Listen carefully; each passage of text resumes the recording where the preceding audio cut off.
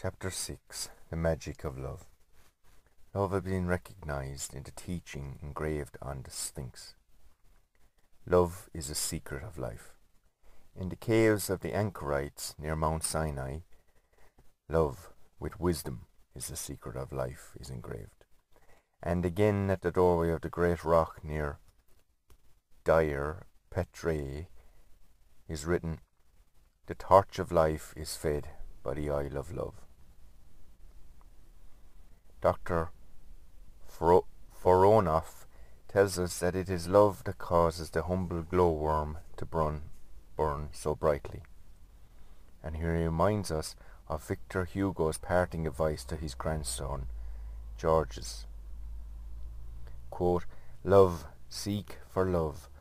Love makes better men. You must love, my son. Love well all your life."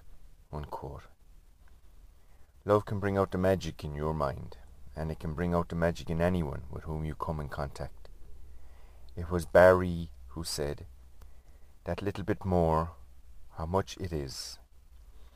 Why cannot we love people more, show our love, help more, give more? Say to yourself again and again, "I will try always to be in love with everything."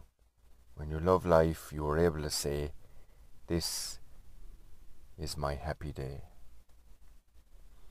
The so-called prosaic life is dull no longer when you are in love. You are a spirit on a sparkling star. The commonplace becomes beautiful, and the beautiful of 1,000 times more lovely. Oh, my dear, isn't it lovely? The words may be applied to a single buttercup of the 20 million in one field. A golden sunbeam, a cathedral, a May morning, a blackbird's song, or a piece of bread and cheese. The music of a moth fluttering against the window, a waterfall, a violin. The world is full of lovely things. If you are content to live and die without having looked at the colour of the earth, or striving to give pleasure, you do not deserve to be alive in this magic, magnificent world. A famous Stoic sage commanded, "Love everything that happens to you." I love the things I am doing. I love going on the stage to perform magic or read somebody's mind. I love going before the television cameras. Yes, I mean it. And I love writing this book. I hope you will love reading it. I love every minute of every day. Loving should be a real part of your life. You can adapt yourself to this new way of facing things, if you determine to do so. Love can lift you to the highest dimension, and that is where you must get. I love my audiences everywhere. The car I drive, my home, my family, my tropical fish, my poodles. I love the mountains, museums, music and flowers. The sky is never so blue. The birds never sing so sweetly. Our friends are never so gracious as when you are filled with love. Love raises you to heights otherwise quite impossible, where magic can be done almost instantly. It is a psychological law that you cannot separate yourself from your own kind. The most sacred truth is violated when you consider yourself not one with your fellow man. History suggests the idea was born 5,000 years ago, but in fact, a fact which experience proves.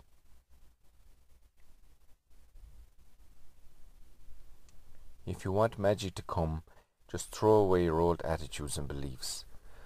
Throw them overboard at once. Love is an all-important law of magic. See no difference between ant and angel, between white and coloured people. Look at the ocean and not the wave. We are all a part of the same. All is one. Everything is energy. Every worm is a brother of the Nazarene.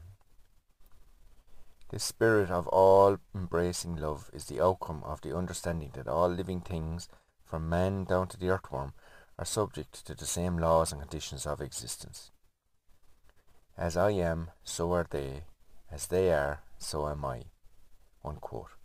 One should identify oneself with all that lives and should not kill or hurt any living being. The Buddhists calls this love metta. It is that innermost wish that all living beings without exception may be happy, free from pain and grief. We should overflow with love, embracing the low and the high, the ugly and the beautiful, the sinful and the virtuous alike. This is possible only to one who adopts the right attitude, and unless you perfect yourself and attain this right attitude, all attempts at magic are fruitless, because all this sort of thing comes under the heading of purification, i.e. raising your vibration. To work magic and to keep on working magic, you must have a loving heart. The more you can develop this disposition in yourself, the more you will realize your ambitions. You will have wonderful power. Magic and miracles are not a part of your life at the moment, but soon, if you really follow all that I am saying, you will be able to receive and achieve your wildest dreams. The light which shines in your aura is conditioned by the qualities of your character. The better and purer you are, the higher your vibration, the greater your light. And depending on its brilliance, is whether or not you can really work wonders. The only passport required for entrance into this world of magic is an earnest desire to know. And I am giving you that knowledge. It means persistence of you on your part, of course. All the qualifications to work magic are not easy of attainment, but this much is certain: they can be attained. If you are determined not to be beaten, to never give up. The way will unfold step by step as you read this book. March on boldly. Be patient. Be courageous. Be regular in your meditation. Be calm and love, no matter what befalls you. The end of wisdom is freedom. All will be yours when you are wise to all this. The end of knowledge is love. Love is a conquering force. Love is the magic key that opens any door. Cultivate love each day, and every moment.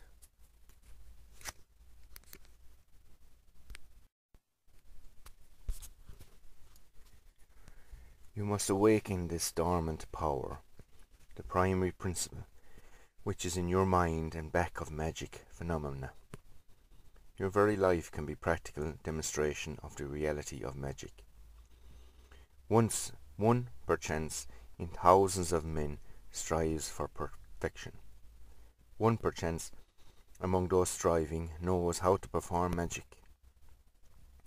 The doubting self goes to destruction. There must be self-control, self-discipline. Discipline, thought, and control. Do you love the work you are doing? Here is a story that illustrates what I mean. How long have you been at this job that you're in such a hurry? Said one of the characters in an old road mender in a book by Michael Fairless. 4 months, he replied. Seen better days? Never, he said emphatically. Mean to say you're like cracking these blamed stones to fill all holes some other fool's made? He nodded assent. Well, that beats everything. Now I've seen better days. Worked in a big brewery over near Maidstone, a town that, and something doing. And now, here I am, hammering me heart out on these blasted stones for a bit of bread and a pipe of baccy once a week. It ain't good enough. Here you have 2 men doing the same job, but they are different men. One is happy and loves his work, the other complains and is discontented. They have different attitudes, and you know which of those 2 could work magic, if he wanted to. Do you love your neighbour, however poor? Here is another story. It is of 2 very poor women who lived in a slum alley. One had love in her heart, but the other was a negative type. The 2 back doors of these people used to face each other, and the negative woman, when she was swilling out the yard one day, got a brush and brushed the water for all she was worth in big splashes into the other woman's doorway. Her steps were wet, and it went into the room. She did not like the woman, or was jealous of her for some reason, and she showed her spite in this unkindly manner. What did the neighbour do? Did she rave at the woman for her beastly low-down trick? Did she bellow back at her horrid names? No, she was a positive woman and had love in her heart. She lived life happily, and there she sat in her little room, letting the woman do as she pleased.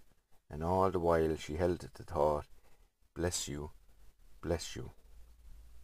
There came a big breeze later, and the woman's washing was hanging and blowing about in the line. The clothes prop was none too safe in the fierce gusts, and suddenly a mighty wind blew the thing down. The little woman who had been treated so unkindly could see what was about to happen, and she ran out of the room where she was sitting and just caught the prop in time to save her neighbour's clean washing from falling into the wet yard which she had just been swilling. When the negative, unkind woman saw how good her neighbour had been after the horrid thing which she had done to her, she was amazed. She could not believe her eyes, but that little love action changed her from a bad woman into a good one. The two women became wonderful friends. You see, the woman with love in her heart was too big to be hurt. If a man hits you on the cheek, offer him the other also. If a man hits you and you hit back, it shows that you know no more about love than the other man. I have to interject here. Being a trained martial arts for years, I never initiate force, but self-defense. If someone hits you, you have to use self-defense. And actually I read one time that turn the other cheek has been grossly misinterpreted by the church. Turn the other cheek actually meant in Roman times that you were insulting the other person. So you have to draw a line between self-defense. If someone beats up your wife, your kids, where do you draw the line? If a person steals your coat, give him the other coat also. Say, you have wanted this of me, take it and let me help you still more. Let me comfort you. That thing has happened as a test to see how much love you have in your heart for humanity. Well, you can use your own discernment there now. The way that you will meet that experience will prove absolutely whether you understand the meaning of love or not. You have to wish everyone the best, but you don't have to like them. Because an awful lot of toxic, negative people in this world will lower and kill your vibration. But you wish them well, obviously. And love them, wish the best for them, bless them. But you cannot be a doormat for other people's bad emotions and let people walk all over you. That kills you inside at some level. If you have placed yourself under the law of love, you know that all is well. You have acquired the good disposition. You know that man is only your brother. Yes, fair enough. All is one. And it is really your brother you are giving the thought to. If you retaliate, if you do what he did, it shows that you do not know anything more about working magic than he does. Say, perhaps you need my other coat. What prompted you to steal? You may be astounded at the story you get from that man. Take your love tests victoriously. It is the mind that will work magic. Let people try hard to hurt you. Yeah, right. Let them try hard to get you into a temper. Let them try hard to make you pass an adverse criticism about some aspect of life. But let it be of no use. Never complain. Get rid of your lower self and put your greater self in its place. Accept life. Love everything that happens to you, because it gives you a chance to prove yourself. It gives you a chance to bring out the magic in your mind. Let me tell you the charming story of a girl of 13 who had to bring up a family and run a home. Then she fell ill.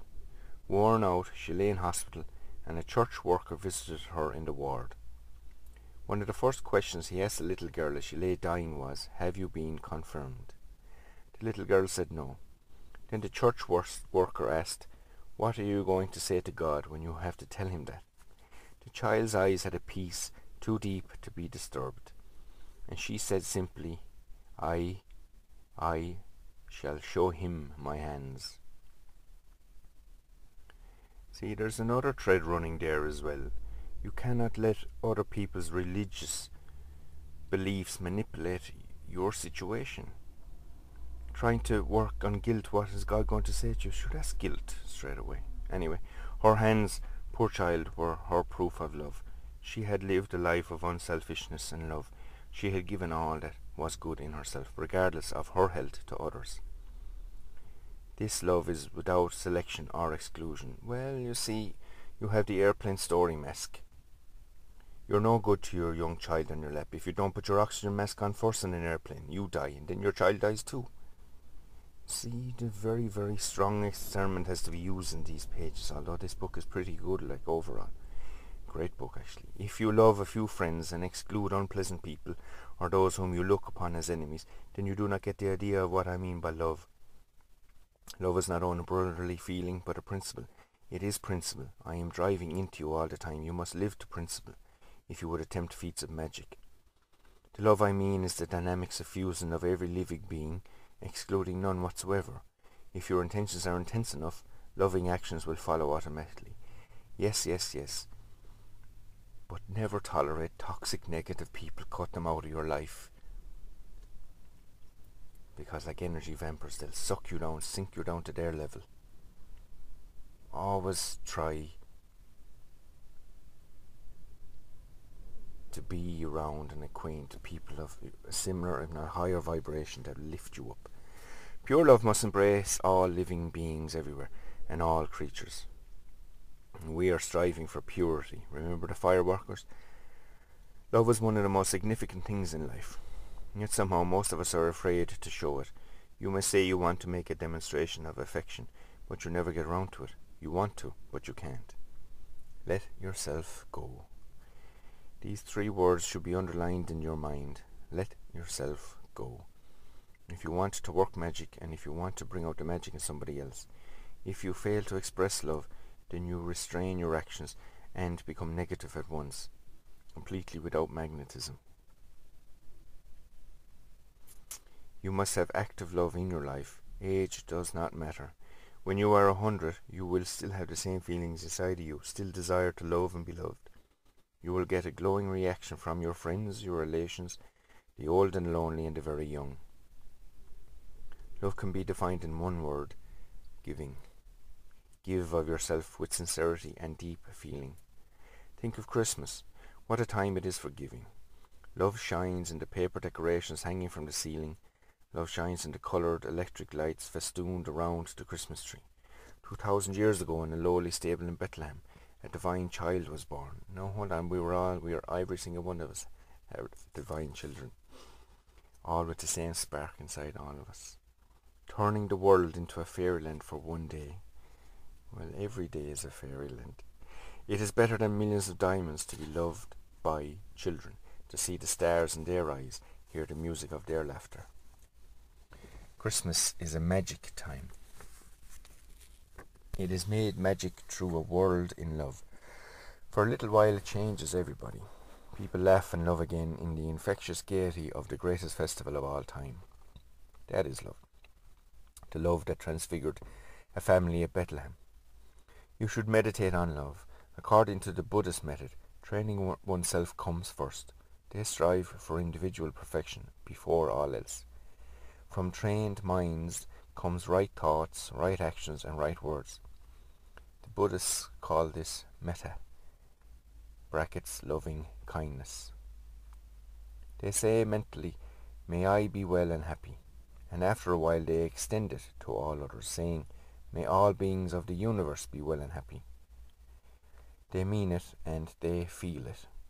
They send out these thoughts of metta before they go to sleep. They maintain these thoughts of metta, i.e. loving kindness, and they have serene, peaceful and successful lives. Well, every person's definition of success is different. There is great poise and serenity in their faces, in their whole personality. The Buddhist works on himself first. When they meditate on love, they meditate on love of self first. The self, the higher self, quantum universe connection.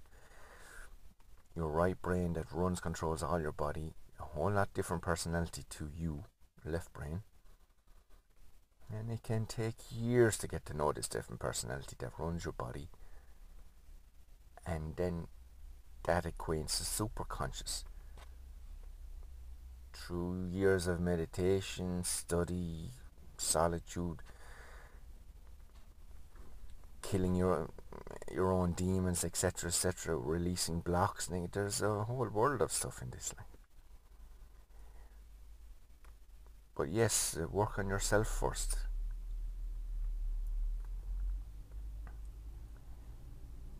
By having pure love, as they define it, for self, higher self, selfish tendencies, hatred, anger become diminished. Yeah. They believe that unless they themselves possess metta within, they cannot share, they cannot radiate, they cannot send this metta to others. According to Buddhism, as I have said before, self-love comes first. If a person cannot help himself well, they say they cannot help others well. Metta is much more than ordinary affection. It means a great deal more than loving kindness, really. Metta is much higher. To obtain metta, you reach the very highest plane of consciousness. And isn't that what we must all do? In meditation, they do not merely think about it, they become it. Loving kindness can be maintained towards a person with whom you are annoyed. This is how annoyance with him can be removed. Yes, if someone is annoying you, they say it's a reflection, a mirror reflection of something inside you. There's a great Ho'oponopono technique for this.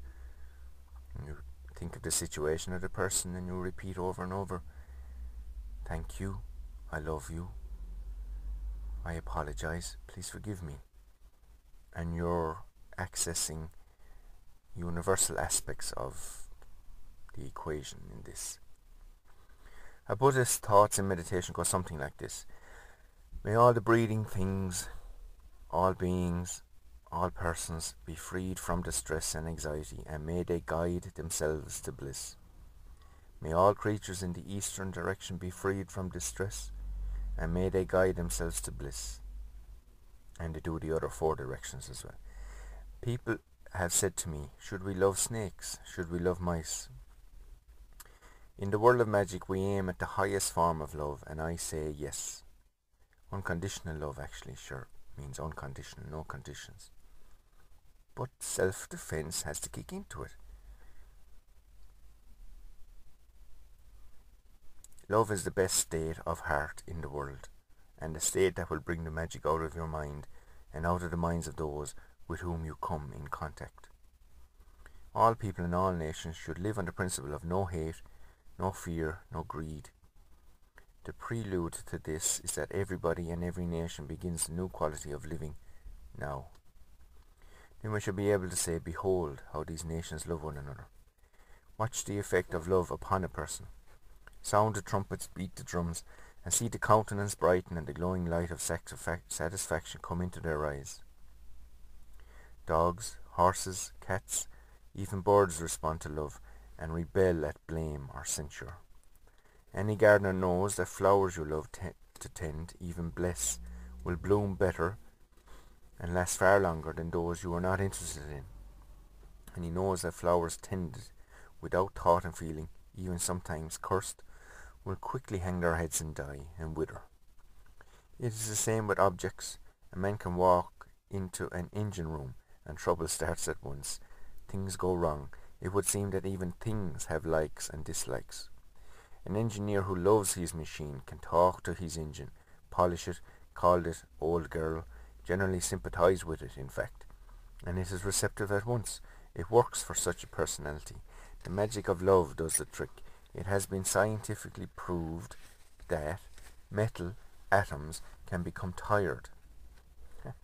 Gold, silver, zinc, copper, iron, these responsive atoms will cooperate or not, according to the type of personality dealing with them. Actually, quantum science and science studies have proved that metals can be changed physically under the microscope or whatever from people's vibrations acting on them. So we have a scientific proof, yes, of this, yeah. Where there is love, there is communication. It is as though things know your thoughts and how you feel towards them. The same thing happens with water and chemicals. They have their likes and dislikes, their attractions and repulsions, but love is the magic that can put things right. The magic that will get you what you want. Have you never tried it on some car? It goes wrong, you swear, you cannot get it to go. Somebody comes along and gives you a hand, probably someone who hasn't got a car and would like one. unlike yours perhaps. They have only to look at it, and the trouble becomes righted. Love, what a magical word it is. How do you feel when you want to love everybody and everything? You feel joyful, free, open-minded, happy. With love, life is very sweet on this earth, with its daffodils in the springtime. Hans Christian Andersen understood love. To put it in a nutshell, here is his story. There was an old man who had a horse. He thought it would be best if he sold the horse or exchanged it for something more useful. But what? His wife said, "You will know best, old man." So he exchanged it for a cow. Then he exchanged the cow for a sheep. Coming across a man with a goose under his arm, he exchanged the sheep for a goose. Soon afterwards he exchanged the goose for a fowl, but when he came across an ostler with a sack of rotten apples, he exchanged the fowl for the rotten apples. The old man related the story of his exchange to someone, who said assuredly, "Well, your old woman will give it to you when you get home." But he answered, "She will kiss me and say, 'What the old man does is always right.'" When he got home, he told his wife how he exchanged the horse for a cow. "Heaven be thanked," she says, "how he exchanged the cow for a sheep." "Ah, better still," she said, "but I exchanged the sheep for a goose." "You are always thinking of something to give me pleasure," she continued. And when he told her how he gave away the goose for a fowl, she complimented him on the good exchange. "But I exchanged the fowl for a sack of shriveled apples." Think of it. What would an ordinary woman say? How would she feel about it? I am afraid she would be in a violent temper. Certainly she would not love him for it. But Hans Andersen makes his character exclaim most excitedly, "I must positively kiss you for that, my dear good husband." Here is the true story of a man who knew the meaning of love. When a car plunged into the water at Cardiff docks, this young man made a perfect dive, brought the driver ashore, then hurried away before anyone could speak to him. "A marvellous dive," said onlookers, but they never knew how wonderful till it was discovered that the young man, William Hunter of Cardiff, had lost an arm and a leg in an accident when he was 13. It seems impossible that he could have done such a thing, but where there is love, there is magic. George Sanders, the famous film star, had been very ill, and nobody seemed to be getting him right.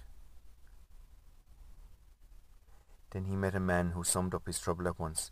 He was an intelligent man. The secret of renewed health was uttered by him in one word: love. "Love everybody," he said. "It is the only solution." George Sanders looked amazed. He was flabbergasted. "I know it's hard," said the man, "but you must make the effort." And he did.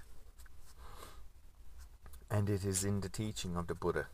Without fire and sword, Buddhism has found its way into the hearts of millions and millions of beings. From history we know that, since the time of the Buddha up to this day, not a single drop of blood has been shed in the name of the Buddha. This is a big thing to say, but it is true, and that is how love works. I am not trying to make everyone a Buddhist, but I am merely giving you the facts of love in these people, because love is what we are talking about.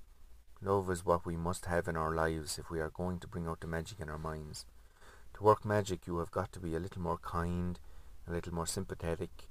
You have got to have a little more belief in the other fellow, a little more patience, and a little more of what the great psychologist called love. Somebody said to me the other day, "I've got to leave Hereford after living there all these years. I've got a job in Birmingham, and I've got to go there and live there." "Do you think I shall like Birmingham? I mean the people." "What did you think of Hereford? What did you think of the people there?" I asked.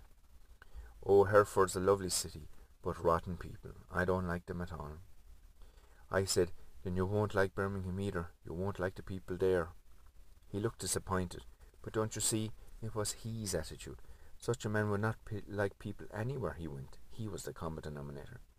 He did not know the meaning of love. The very stones of Paris speak of love. In Paris there is no pretense that love is unimportant or unworthy. They know it for what it is, the one big thing that lifts man above the brute and shows him the reflection of the stars even in the gutter. Love gives you a momentary glimpse of something rarer, finer, more poetic. If you don't love now, a human, your environment, your life, you might well begin to learn. Not the love that any fool can feel when he stops his car in a bluebell wood on a Sunday morning in May, but that which sustains you when the sun isn't shining, and the bluebells are dead, and you can't afford a car any longer, and you're too ill to drive it if you could.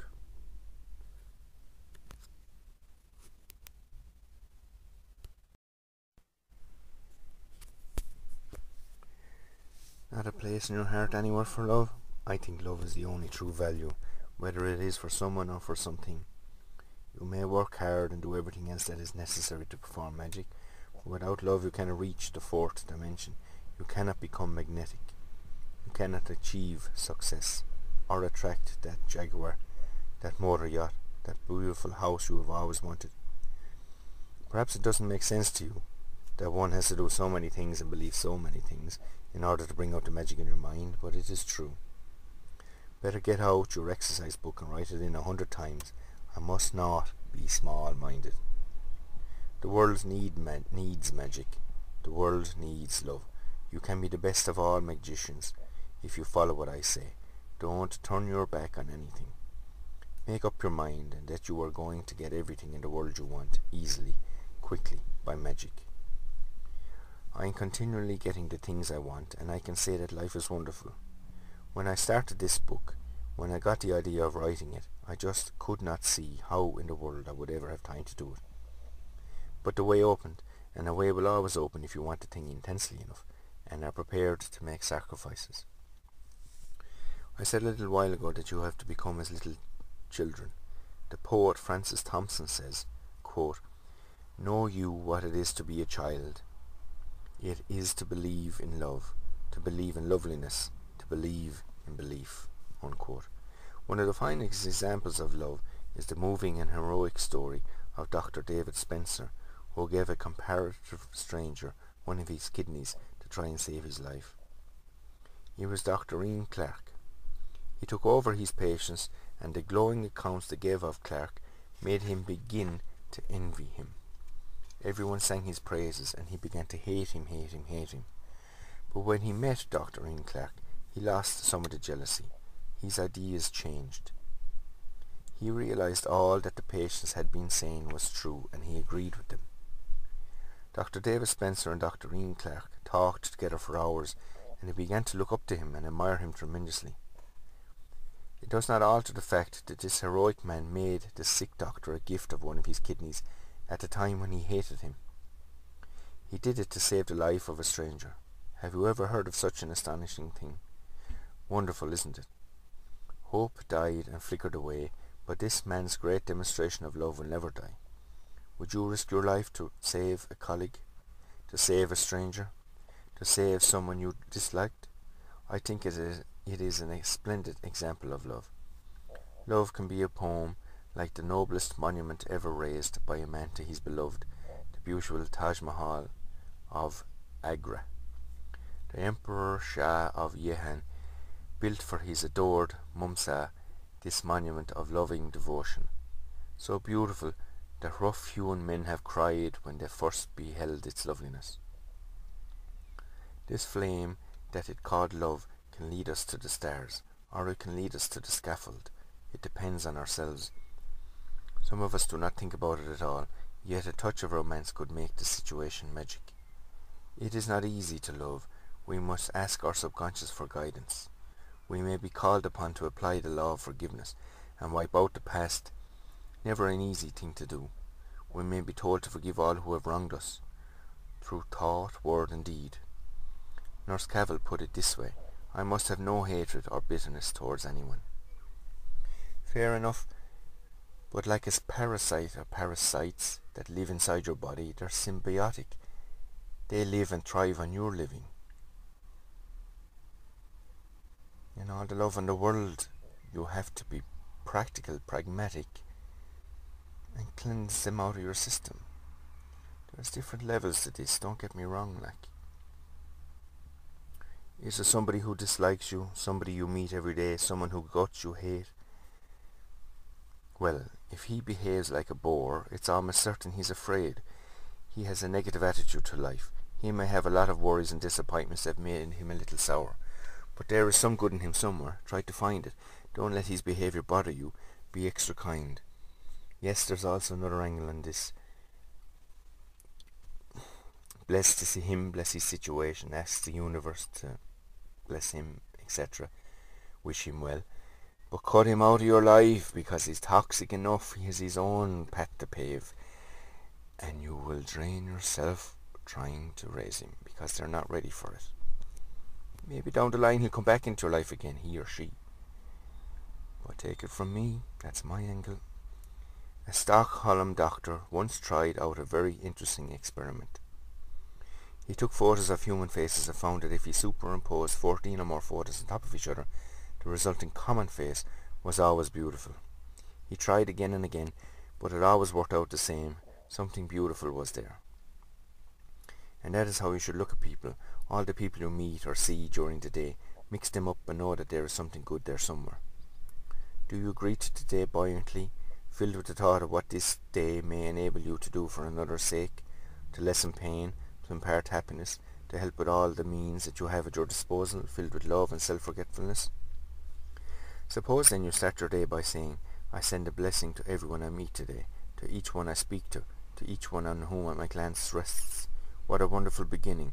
To start your day like this is to understand the fourth dimension of kindness, all right. Yes, this is a great idea. Personally, myself, every night when I go to bed, I have a little stone, and I give thanks to the universe, and I name 10 different things, minimum 10 different things during the day that I'm grateful for.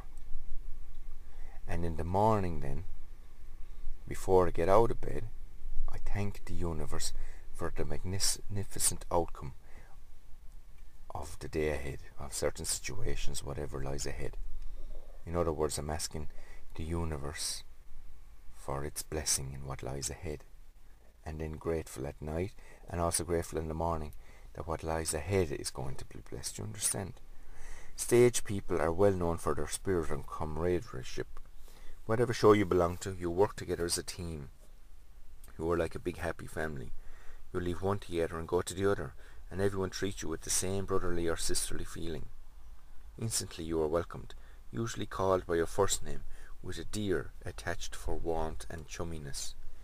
It doesn't happen outside the theatre, only when there is a war on, or a long spell of deep snow. Then everyone becomes friendly, everyone is out to help each other.